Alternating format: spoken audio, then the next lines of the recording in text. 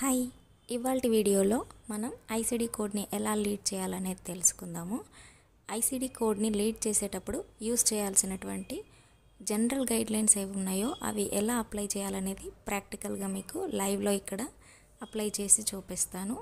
అలాగే ICD code lead చేసే ముందు మనం తీసుకునే స్టెప్స్ ఏంటనేది కూడా ఇక్కడ నేను మెన్షన్ చేస్తున్నాను. ఆ స్టెప్స్ ఫాలో అవుతూ మనం స్టెప్ బై స్టెప్ ఐసిడి కోడ్ని అయితే లీడ్ చేద్దాము. సో ఫస్ట్ స్టెప్ వచ్చేసి read and understand the diagnosis carefully. ఇప్పుడు మనం పేషెంట్ ఎందుకు వచ్చాడు అనేది ఇక్కడ రీడ్ చేద్దాము. Patient came for diabetes mellitus with CKD stage 6 and patient is on dialysis. Patient ఎందుకు వచ్చాడు? అతనికి డయాబెటీస్ మెలిటస్ ఉంది, అలాగే సికేడి. ఇక్కడ మీకు సికేడి అబ్రివేషన్ తెలియకపోతే గూగుల్లో సికేడి అబ్రివేషన్ అని క్లిక్ చేయండి. క్రానిక్ కిడ్నీ డిసీజ్ అని వస్తుంది. క్రానిక్ కిడ్నీ డిసీజ్ స్టేజ్ 6లో ఉన్నాడు, అలాగే హీజ్ ఆన్ డయాలసిస్.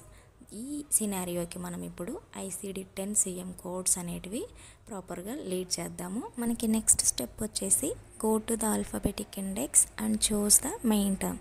దానికోసం నేను ఇక్కడ గూగుల్ క్రోమ్ ఓపెన్ చేసి ICD-10data.com అని క్లిక్ చేశాక ఇందులో ఈ క్రోమ్ అనేది 3 డాట్స్ పైన క్లిక్ చేసి డెస్క్టాప్ మోడ్ ఆన్ చేసుకొని పెట్టుకోండి. కోర్స్ చూడడానికి మనకి ఈజీగా ఉంటుంది మొబైల్ యూజ్ చేస్తున్నట్లయితే. ఇందులో ఇండెక్స్ మీద క్లిక్ చేస్తే మనకి ICD-10 CM ఇండెక్స్ అని చూపిస్తుంది.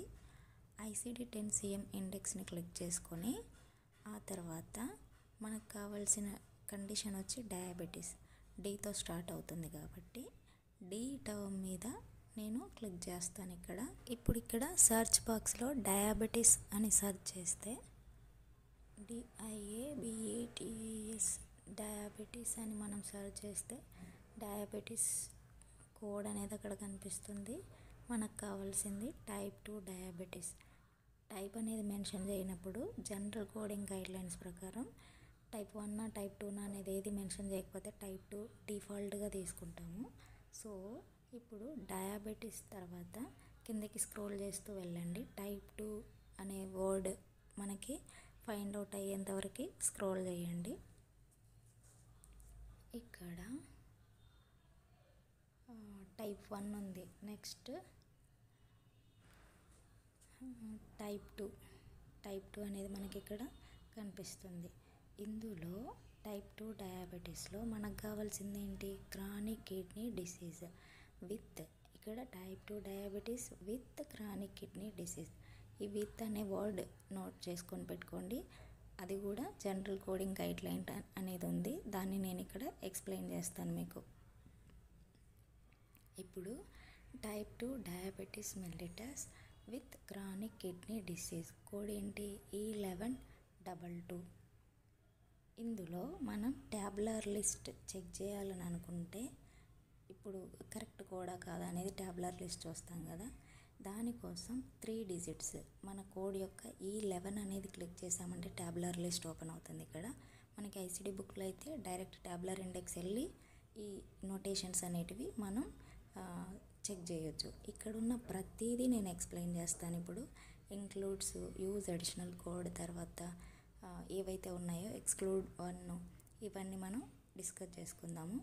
నెక్స్ట్ అయితే కోడ్ అనేది ఎండ్ స్టేజ్, ఇక్కడ సికేడి క్రానిక్ కిడ్నీ డిసీజ్ ఉంది కదా, ఆ కోడ్ కూడా వెతికి ట్యాబులర్ లిస్ట్లో వచ్చిన నోటేషన్స్ అన్నీ ఎక్స్ప్లెయిన్ చేస్తాను. ఇందులో డిసీజ్ మనకు కావాల్సింది క్రానిక్ కిడ్నీ డిసీజ్. డిసీజ్ అనేది main word, main term. Disease click చేయండి ఆల్ఫా ఇండెక్స్లో. నెక్స్ట్ వచ్చి క్రానిక్ కిడ్నీ డిసీజ్ స్టేజ్ 6 అంటే end stage renal disease, ESRD అని ఉంటుంది మనకి, అది సికేడి స్టేజ్ 6. సో డిసీజ్ తర్వాత మనం ఎతకాల్సిన term end stage renal disease. End stage అని క్లిక్ చేసినా వస్తుంది, లేదంటే రీనాల్ అని సెర్చ్ చేసినా వస్తుంది. Renal under end stage renal disease అలా కూడా వస్తుంది. ఫస్ట్ అయితే ఈ అనే వర్డ్ని కోసం నేను కిందకి స్క్రోల్ చేస్తూ ఉన్నాను. ESRD ఫైండ్ అవుట్ అయ్యేంత వరకు స్క్రోల్ డౌన్ చేయండి. ఇందులో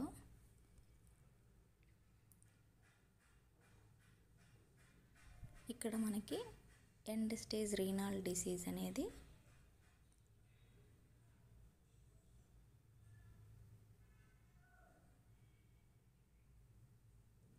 ఇక్కడ ఉంది ఎండ్ స్టేజ్ రీనల్ డిసీజ్ అనేది కనిపిస్తుందా, N18.6 అది మనకి ఎండ్ స్టేజ్ రీనల్ డిసీజ్ యొక్క కోడ్. దాని ట్యాబులర్ లిస్ట్ కూడా మనం చెక్ చేసుకోవాలి. ఆ తర్వాతే మనం ఫైనల్ డయాగ్నోసిస్ అనేది సెలెక్ట్ చేసుకోవాల్సి ఉంటుంది. ఇప్పుడు మనకు వచ్చిన 2 కోడ్లు ఏంటి, E1122 అండ్ N18.6. వీటి యొక్క ట్యాబులర్ ఇండెక్స్ ఏం గైడ్ చేస్తుంది, ICD గైడ్ లైన్స్ ఎలా అప్లై చేయాలనేది ఇప్పుడు మనం వీటి గురించి చూద్దాము. ఇక్కడ యూజ్ అడిషనల్ కోడ్ అనేది చూపిస్తుంది మనకి N18.6కి. ఇవన్నీ మనం ఇప్పుడు డిస్కస్ చేసుకుందాం. ICD general coding guide lines కోసం గూగుల్ క్రోమ్ ఓపెన్ చేసి ICD 10CM general coding guide lines అని క్లిక్ చేస్తే CMS ICD 10CM coding guide lines ఆ PDF అనేది డౌన్లోడ్ చేసి పెట్టుకోండి. అందులో మనకి ICD 10CM యొక్క జనరల్ కోడింగ్ గైడ్ లైన్స్ అన్నీ ఇందులో ఉంటాయి. ఈ జనరల్ కోడింగ్ గైడ్ లైన్స్ అనేటివి మనం ఇప్పుడు ఎలా అప్లై చేయాలి మన కోడ్ని లీడ్ చేయడానికి అనేది ఇక్కడ చూద్దాం. మనం డయాగ్నోసిస్ మనం లీడ్ చేస్తున్నప్పుడు డయాబెటీస్ కింద విత్ అనే వర్డ్ ఉంది. విత్ అనే వర్డ్ యొక్క జనరల్ కోడింగ్ గైడ్ లైన్స్ ఏంటంటే మనం కాంబినేషన్ కోడ్ అనేది ఈ విత్ అనే వర్డ్ మెయిన్ టర్మ్ కింద ఉన్నప్పుడు డయాబెటీస్ అనేది మెయిన్ టర్మ్, ఇక్కడ దాని కింద విత్ అనే వర్డ్ ఉంది. దాని తర్వాత సబ్ టర్మ్ ఏముంది, క్రానిక్ కిడ్నీ డిసీజ్. ఈ రెండిటికి కలిపి కాంబినేషన్ కోడ్ అనేది మనం యూజ్ చేయొచ్చు. ప్రొవైడర్ మనకి డాక్యుమెంట్లో diabetes CKD related to diabetes అని చెప్పకపోయినా కూడా విత్ అనే వర్డ్ ఉంది కాబట్టి మనం కాంబినేషన్ కోడ్ అయితే ఇవ్వచ్చు. ఒకవేళ CKD not related to diabetes అన్నాడు అనుకోండి, విత్ అనే వర్డ్ అనేది మనం అప్లై చేయకూడదు. డయాబెటీస్ CKD కాంబినేషన్ కోడ్ ఇవ్వకూడదు. అలా స్టేట్మెంట్ ఇవ్వనంత వరకు మనం విత్ అనే వర్డ్ని కాంబినేషన్ కోడ్ని యూజ్ చేయొచ్చు. ఇది విత్ యొక్క general coding guide line. So మనం కాంబినేషన్ కోడ్ వచ్చేసి E1122 తీసుకున్నాము. నెక్స్ట్ స్టెప్ వచ్చేసి ట్యాబులర్ లిస్ట్ చెక్ చేయాలి. ICD కోడ్ E1122 వచ్చింది కదా, ట్యాబులర్ లిస్ట్ ఓపెన్ చేస్తే మనము ICD 10 బుక్లో ట్యాబులర్ ఇండెక్స్కి వెళ్ళి చూడొచ్చు. కానీ ఇక్కడ ఈ బుక్ కాబట్టి E11ని క్లిక్ చేస్తే ట్యాబులర్ ఇండెక్స్ అనేది మనకి కనిపిస్తుంది. ఇక్కడ includes, type 1 excludes and use additional అనేటివి జనరల్ కోడింగ్ గైడ్ లైన్స్. ఈ జనరల్ కోడింగ్ గైడ్ లైన్స్లో ఇంక్లూడ్ అనేది కోడ్ అనేది మనకు అందులో ఇంక్లూడ్ అయిపోయి ఉంటుంది. అక్కడ ఉన్నవి మనం మళ్ళీ కోడ్ చేయాల్సిన అవసరం లేదు. టైప్ 1 అనే ఎక్స్క్లూడ్ నోట్ ఉంది కదా, దాని మీనింగ్ వచ్చేసి నాట్ కోడెడ్ హియర్. అక్కడ ఉన్న ఏ కండిషన్స్ కూడా మనం E1122తో కోడ్ చేయకూడదు. టైప్ 1 నోట్ అనేది వచ్చిందంటే మనం కోడ్ చేయకూడదు. నెక్స్ట్ వచ్చేసి యూజ్ అడిషనల్. అక్కడ యూజ్ అడిషనల్ కోడ్ అనేది చూపిస్తుంది. ఈ యూజ్ అడిషనల్ ఏంటంటే ఇప్పుడు డయాబెటీస్ ఉన్న పేషెంట్ ఇన్సులిన్ కానీ ఓరల్ హైపోగ్లైసెమిక్ డ్రగ్స్ కానీ యూజ్ చేస్తుంటారు. అప్పుడు మనం ఈ యూజ్ అడిషనల్ కోడ్ అనేది ఇవ్వచ్చు. మన డాక్యుమెంట్లో ఇక్కడ ఇన్సులిన్ యూజ్ చేస్తున్నట్లు ఇవ్వలేదు కాబట్టి మనం ఈ Z794 అనే కోడ్ని ఇవ్వాల్సిన అవసరం లేదు. ఒకవేళ ఇన్సులిన్ యూజ్ చేస్తున్నాడనంటే మనం Z794ని ఇవ్వచ్చు. నెక్స్ట్ కోడ్ వచ్చేసి N18.6కి మనము ట్యాబులర్ ఇండెక్స్ ఓపెన్ చేస్తే యూజ్ అడిషనల్లో Z99.2 చూపిస్తుంది. ఎప్పుడైనా మనం N18.6 కోడ్ ఇచ్చామంటే Z99.2 అడిషనల్ కోడ్ ఇవ్వాల్సి ఉంటుంది. ఇక్కడ మనకి ఆ tabular ఇండెక్స్లో code first and use additional చూపిస్తుంది. ఇవేంటంటే సీక్వెన్సింగ్ రూల్స్. ICD ఏ కోడ్ ఫస్ట్ ఇవ్వాలి, ఏ కోడ్ సెకండ్ ఇవ్వాలి అనేది మనకి ఇది గైడ్ చేస్తుంది. ఇప్పుడు N18 దగ్గర కోడ్ ఫస్ట్లో ఏముంది, code first any associated hypertensive disease or any associated diabetic chronic kidney disease, right. So ఎప్పుడైనా N18 అనేది కోడ్ చేసే ముందు దాని రిలేటెడ్ డయాబెటీస్ కానీ హైపర్ టెన్షన్ కానీ first CKD PDX primary DX వచ్చేసి హైపర్ టెన్షన్ రిలేటెడ్ కానీ డయాబెటీస్ రిలేటెడ్ కానీ వస్తుంది. N18 ఎప్పుడు సెకండరీ DX వస్తుంది. ఆ తర్వాత యూజ్ అడిషనల్లో Z99.6 కానీ అలాంటివి ఇవ్వాల్సి వస్తుంది.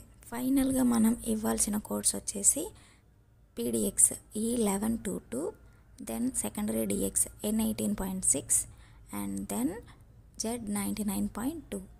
ఇవి కరెక్ట్ కోడ్స్. ఇప్పుడు ఏం చేస్తారనంటే ఇక్కడ ఒక ఎగ్జాంపుల్ ఇచ్చాను నేను. డయాబెటీస్ బదులు హైపర్ టెన్షన్ ఇచ్చాను. ఈ hyper tension with CKD ICD lead చేసి కమెంట్స్లో మెన్షన్ చేయండి, నేను రివ్యూ చేస్తాను. తర్వాత ఈ వీడియో మీకు ఇన్ఫర్మేటివ్గా అనిపిస్తే దయచేసి సబ్స్క్రైబ్ చేయండి, నాకు సపోర్ట్ చేయండి. వీడియో ఎలా ఉందనేది కూడా మీరు కమెంట్స్లో మెన్షన్ చేయండి. Thank you for watching.